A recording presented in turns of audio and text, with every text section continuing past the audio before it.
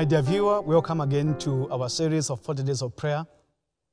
This is day 16 since we began this series of Moment with the Lord in Prayer. And today we are still advancing with the Word series, and we are especially looking at the Word in a symbol of light. But before we start, let's say a prayer. Gracious Father in heaven, thank you for the privilege that we have, the precious moment to be with you and before you. As we briefly share from the scripture and have time more to pour our hearts to you, Lord, we invite your presence to be with me right here and be with my viewer wherever they are. The Lord, you shall bless us with your presence, for it is in Jesus' name we pray and believe. Amen. Amen. 40 Days of Prayer, day 16. The Word as a light. And so text, of course, is Psalms 119, I know, verse 105. Psalms 119, verse 105. The Word of God says, Thy Word is a lamp unto my feet and a light unto my path. The Word is a lamp unto my feet and a light unto my path. The Bible looks at the scripture as light. Light. Now, you remember we said, we saw where Christ said, you are the light of the world. But not today here. God says, the Word of God is the light. The light. We are the light of the world, but the Word of God is the light or a lamp unto our feet. You know, when you look at the symbols here, the Word is a lamp unto my feet. It speaks of something that shines or lightens or illuminates our path. So the purpose of the Word of God in this text,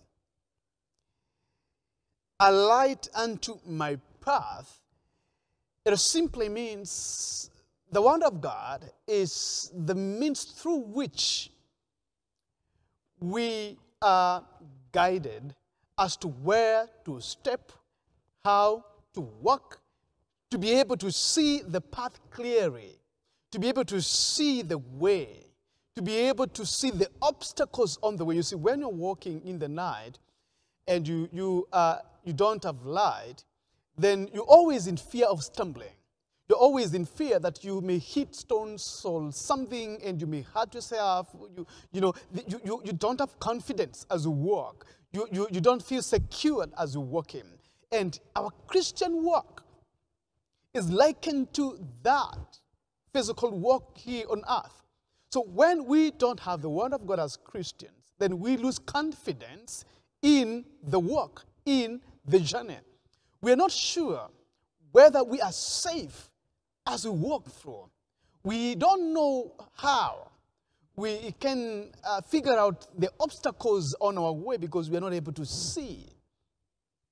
And so the Word of God then in this text is what enables you and me to see the way clearly.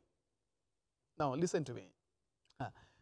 Christ said, I am the way. That path to heaven is Christ Jesus. And when you bring it in this context, then it simply means, now David is saying here, your word is the light that shines, that I can be able to see the way. You cannot see Jesus as he is without the scriptures. It is in the scriptures we interact with Jesus. The scriptures illuminate, shines, gives forth light of righteousness. The scriptures reveals Jesus. It is through the scriptures we see him, Jesus, and so we see the way.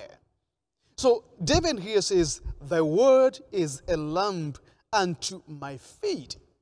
Now, before we talk about the light, if you look at the first symbol, thy word is a lamp unto my feet, it's very, very significant, very, very important. You see, lamps don't light without spirit, without oil, rather. Lamps don't light without oil. You've got to put some oil incense, some paraffin, something that can make it light. And so the word of God will not shine in your heart, in your life, without the Spirit of God.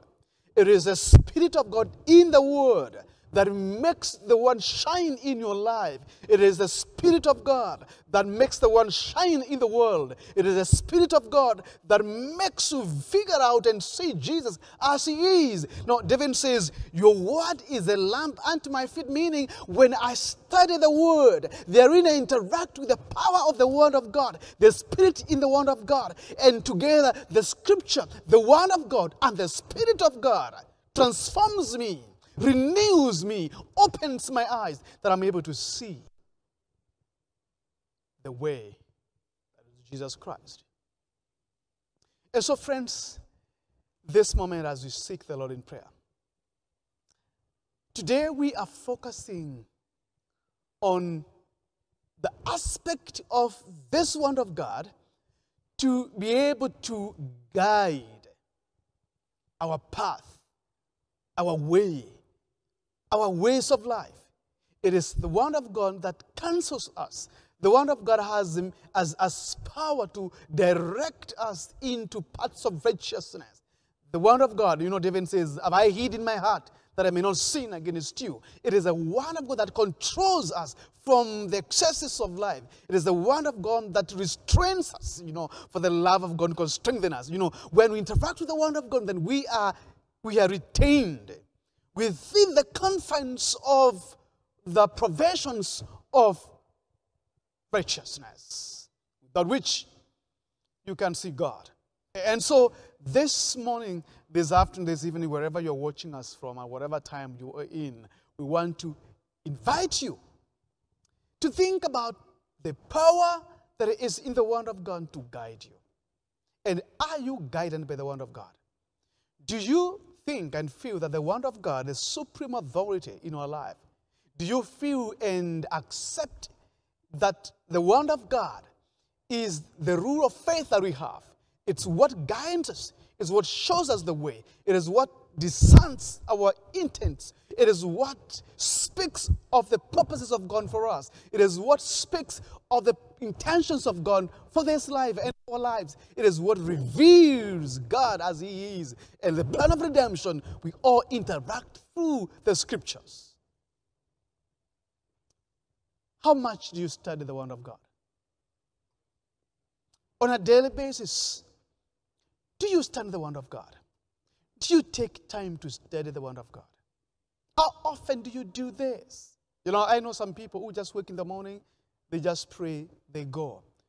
They come in the evening, they pray, they go. The only time they interact with the Scriptures is when they're in church or when there's an organized Bible study. But imagine how you live without the Word of God.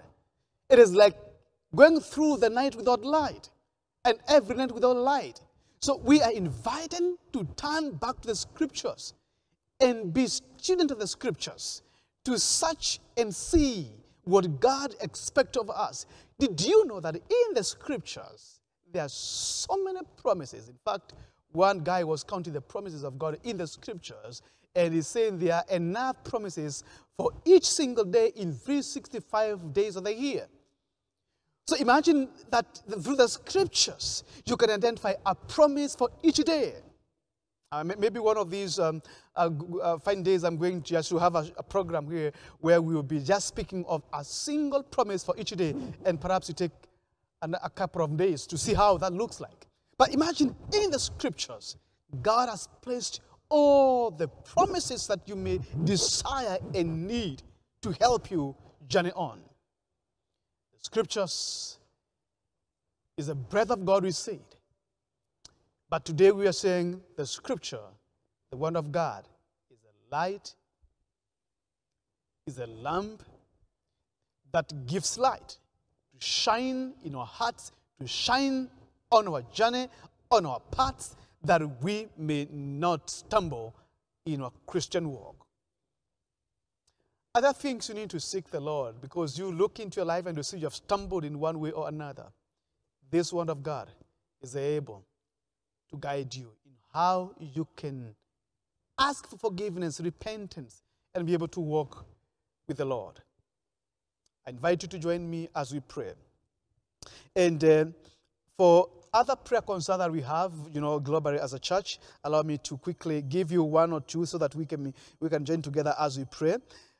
We are going to pray for strength to have faith in God's promises and not to be dragged down by our feelings or doubt or fear. Pray the promise of God's word over the 7 people on your list. Also pray that Jesus' love and the truths of his word would find entrance into those countries where there is no Adventist presence. Pray for believers that are experiencing great religious persecution, especially in Russia, China, and Middle East countries. Pray also for those who have chosen to be baptized since the conflict started in Eastern Europe. Pray for those decisions that they may be permanent as we make them. This and those that you're having, and the ones that they may have come into your mind as you briefly spoke from the scriptures, is what you commit to the Lord. Wherever you are, take time, speak to the Lord. Join with me as we pray together. Our gracious Father in heaven, this moment we thank you for the privilege and the precious moment that we have to share and to be at your feet. It is always awesome to be at your feet. Here we find forgiveness. Here we find hope. Here we find grace. Here we find eternal life. This morning, Lord, we thank you for reminding us that we have a word, which is your word in the scriptures, which to us is a lamp. It's the light for our path. Lord, we are praying that as we walk this journey of faith, we will never lose sight of the scriptures. This is the rule of faith, that we may catch the spirit of reformers, Martin Luther and his team, who would stand at a critical moment and say, by scripture and scripture alone, for in the word of God is eternal life. Lord, this word is able to dissect our thoughts and intents and reveal the true colors of our lives and guide us into repentance and guide us into the path of righteousness for your name's sake. And Lord, we are praying today for a renewed appetite for your word, a renewed interest for your word, a renewed commitment of study of your word. The Lord, we shall be enriched, we shall be equipped, and we shall be thoroughly furnished with all that we require and need for this journey as we wait for the second coming. And thank you, Lord, even for the request that we have presented, that the church has posted. And we thank you even for those that my viewer is giving and seeking from you this moment, Lord. All together we pray that we shall join and answer them according to thy riches in glory. Those who've been weak and stumbling and backslidden, those who may have forgotten about the start of your word, we are seeking even through these 40 days of prayer, and especially today, for a special revival. I know Bible studies may have stopped in some homes, Lord. We are praying that you may cause a revival in those homes, that Bible studies may be again active in those families. I know the churches have prayer moments and Bible studies times allocated, but because of many issues and busy schedules and struggles here and there, such good important programs are fading away. We are, Lord, praying this moment for a renewed spirit within even the family and the church, for a revived study of your word in small groups, individuals, corporately as a church, that we will be busy in the study of the word, that we shall be able to see our path and see how we walk as Christians in this critical time, the history of the world. So Lord, may you fill us with the Spirit, which is a oil that keeps the lamp burning, that this will never be quenched but because of the power of the Holy Spirit, we will continue being agitated for the study of your word. Not just being agitated for study, but also be agitated to share and to tell others about your love. Lord, we continue to pray for a special outpouring of the power of the Holy Spirit upon us, Lord. Through this season, I pray that let it not, Lord, be just another season of being in prayer, but now no fruits availing nothing. But Lord, indeed, this shall be a season where we are transformed, we are revived, we are shaken in ways that we can be fitted for eternity. So we thank you, Lord, this morning. Thank you, Lord, this afternoon or this evening, wherever my viewer could be. But we pray that your presence, the power of the Holy Spirit, will be our encouragement, our confidence. We shall feel the moving of the power of the Holy Spirit. And we shall be renewed and be equipped and be prepared for the second coming, is our prayer in Jesus' name. Amen.